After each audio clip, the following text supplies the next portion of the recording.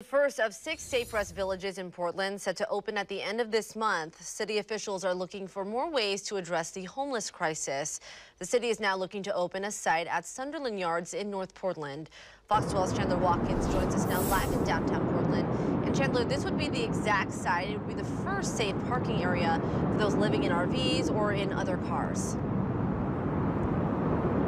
That's right, and the people we spoke with today say they're all for it as long as the city continues to address homelessness and maintain these safe rest areas.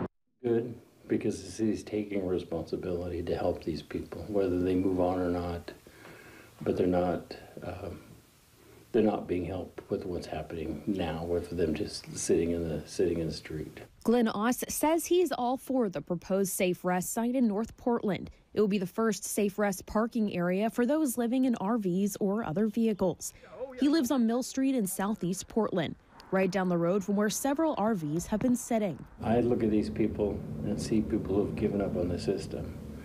And the city's partly responsible.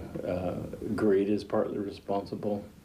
There is maybe they can't pay rent, so they have some place to live, and so it's not just their fault. It's citywide, it's countrywide. Sunderland Yards in North Portland is just off Marine Drive. I believe they need to get them into a place so they're not alongside the road causing road hazards, taking over the bike lanes. Dustin Monson lives in his car just down the road from the proposed site. He agrees there should be a place for those living in their RVs and vehicles to go, but wants the city to be able to maintain it. The city can take them over and take over an old trailer park, put all the trailers in there because they already got the plumbing, they already got the pump out tanks, they already got power ran to them.